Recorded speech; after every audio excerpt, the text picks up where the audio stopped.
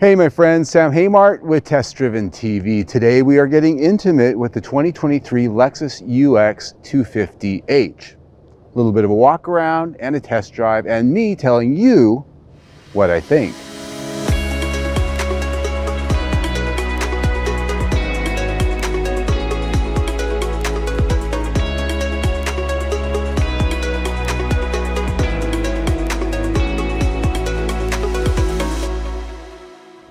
All right, before we get out on the test drive, the car we have here is a top-of-the-line FSport handling model. This one is pricing out at about $47,000 and some change with a pretty good stack of options on top of this trim grade. Note that the UX250h does start out at just under $40,000. The one we have here, ultrasonic blue mica. It's an optional color. The thing to point out is while this hasn't changed that much since it was first introduced, for 2023 on this trim grade, we do have a number of things that have been upgraded. Up on top is a black painted roof. You can also see black contrast on top of the mirrors.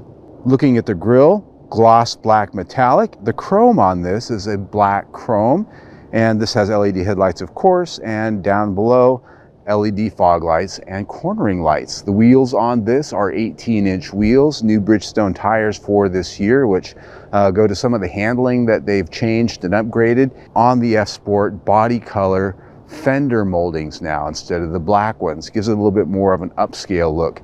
Coming around to the rear, one of the things about this car that have always fascinated me are these taillights. If you sort of get around them in a 3D sense, they have a bit of a tail fin effect, which I kind of like. LED taillights, of course, they're joined in the middle with a big LED bar, so they're continuous. And the rear hatch on this car is a power opening hatch, but it is an option. At this price, still an option. Sort of a theme developing here that's going to be talked about as we go along. The interior of the UX250 is really the place that I think of when I use that word intimate at the beginning of our video, and that's because this is a very nice interior. For me, the high point this week of this car, and we'll start right with these seats. In the FSport handling, you get the FSport seats, which are highly bolstered, in this case red. Now they're not leather, but they're very nicely done vinyl. They're very comfortable, and they're perforated, and here in this trim grade they're both heated and ventilated.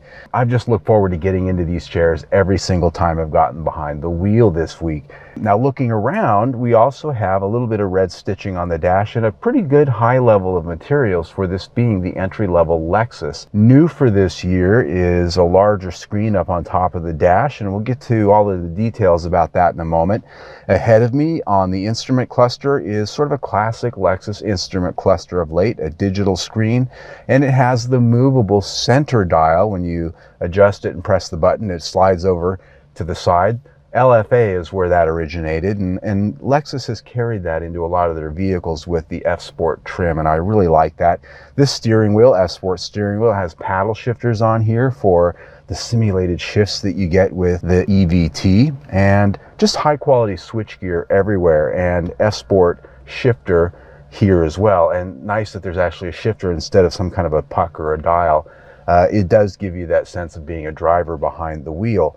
Hard controls here for the HVAC, and looking at the storage and the console, because they've redesigned the infotainment center, we no longer have a puck here in the center. It's a little bit more simplified. Up here in the front is now a place to put your phone. It's actually got a wireless charger up there. It is an option on this car. Cup holders here. Because they're sort of setting down in, big gas station cups aren't going to sit here because they're going to be up against the dash. Heat controls here, cooling controls for the seats, and storage in here. Not the most you would think for a vehicle in this size class. It's about the size of a rectangular tissue box in there. Well, I was all agush about how comfortable it is up in front. Back here, it's a little bit of a different experience. It's not uncomfortable, surprisingly.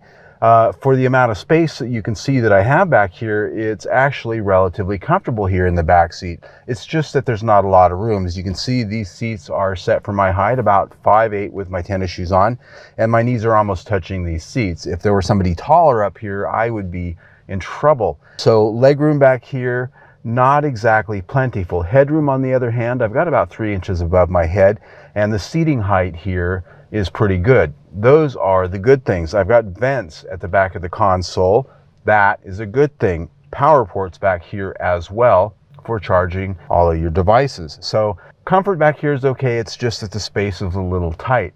Speaking of space being tight, when you fold these seats down for your cargo space, they do have a 60-40 split. You're going to find that they do fold down and you get a perfectly flat load floor. The problem is because the floor on this is so high, there's not a lot of height back there. It's like a regular hatchback car rather than an SUV. So it's a pretty high floor, a surprisingly high floor. Underneath it, however, is some extra storage space, but if you wanted to be able to put large, bulky items back there, you might be a little bit challenged. As I said, the interior on this car was really the high point for me this week. Comfortable, high quality, everything I've always expected in a Lexus, and the fact that they brought that all the way down to even their most affordable models is always an impressive feat. The only downside that I can really think of, downsides perhaps, is the fact that the cargo space in the back isn't nearly what you'd think it'd be for a compact SUV with that really high floor, and comfort in the back seat could be a little bit better, but outside of that, very well done Lexus. This interior gets 4 out of 5 stars. The infotainment system is really the big news item for the 2023 Lexus UX. It's larger, 12.3-inch screen, and it has the latest generation of Toyota's connected systems. And as you can see, it's bright white. You can have a dark background if you choose, and of course at nighttime that does switch over. But this has really got the Google backend with all of the connected services, navigation, all of the other ways that you can ask for the universe to help you out. Unfortunately, most of that is all subscription based. When you buy the car, you get a free trial, but at a certain point, all of these features that make this car competitive so many of the other vehicles out there go away unless you're paying a subscription. So I'm talking about things like the navigation, the connected services, the traffic, all of that stuff that is on the brochure making you happy with this car. Now, looking at it just from what it looks like and how it works, you can see it's got pretty simple, straightforward graphics. Moving around is actually pretty easy to do. The settings, not a lot of settings here that really give you a lot of ways to customize this car in terms of the infotainment system, the lighting. A lot of cars really give you, really granular ways to set the car up in the way that you want it. This one actually is a little bit dumbed down in that way. You don't have a lot of options like some of the competitors offer where you can adjust every little way in which this car interacts with you. Something I'm a little bit let down by is the fact that at this price in the top trim grade, we don't have like the equivalent of a Mark Levinson audio system. This is standard audio in here. Now it's an adequate audio system. It works well, it sounds okay, but it's not that bump and the boom and the crisp, beautiful sound that you get with the Mark Levinson that is typical of the top end Lexus vehicles out there. It's a little bit decontented in that way. So when I look at rating this system, it's all about the fact that while it's very nice to use, it's easy to use, most of the feature content that you're going to find makes this really competitive is subscription based, and the audio system isn't quite what you'd expect at this price. This system gets 3 out of 5 stars.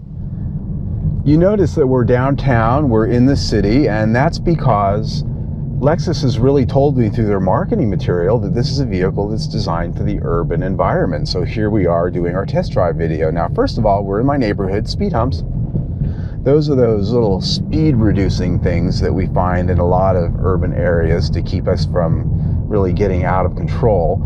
And so one of the first tests I always like to do with any vehicle is a speed hump test. And here, just kind of going over those at the speed limit tells me how well put together the suspension is. And I'm happy to report that I'm not getting any kind of noises or metal to metal feeling. This is well bolted together, going over manhole covers, speed bumps, speed humps, and the like around my neighborhoods here in town. And that goes to really what I've said about this particular chassis architecture in the past is it's very well done. It feels its price in its tuning, and this year Lexus actually did go to some effort to retune the dampers and the bushings and all of the things that sort of give this vehicle its unique feel.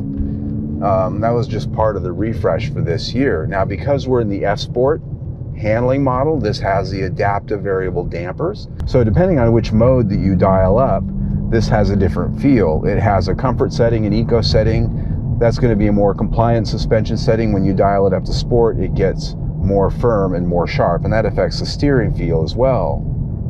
And so this is the vehicle that can be rather engaging when you're driving out on a curvy road or just taking that left pretty fast at the intersection, but it can also be quiet and comfortable. And this is a very quiet car. We did not get to do our 70-mile-an-hour decibel test, but I can tell you that road noise, wind noise is all very hushed here.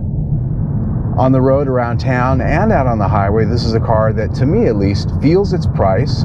The retune for 2023 in the suspension and the feel, honestly, by the seat of my pants, I don't feel a big difference. I liked the last generation UX250h, so at the very least, this is every bit as good as the last one in terms of ride, drive, and handling. This chassis gets 5 out of 5 stars. What's under the hood here is the well-proven 2-liter 4-cylinder Atkinson cycle engine. It's mated to an eCVT at the front with 2 motors, a motor generator and a traction motor, system that Toyota's had for quite some time. And at the rear axle, it has a separate drive motor because this does have optioned the all-wheel drive. It has a total of 181 horsepower, and efficiency, it's rated at 41 city, 38 highway, and 39 mpg combined. Now, if you watch my videos, one of the questions, I always like to ask is, how does it go? So we're out here on an uninterrupted piece of road. I'm going to come to a complete stop. I've got it in sport mode. Let's see how it goes.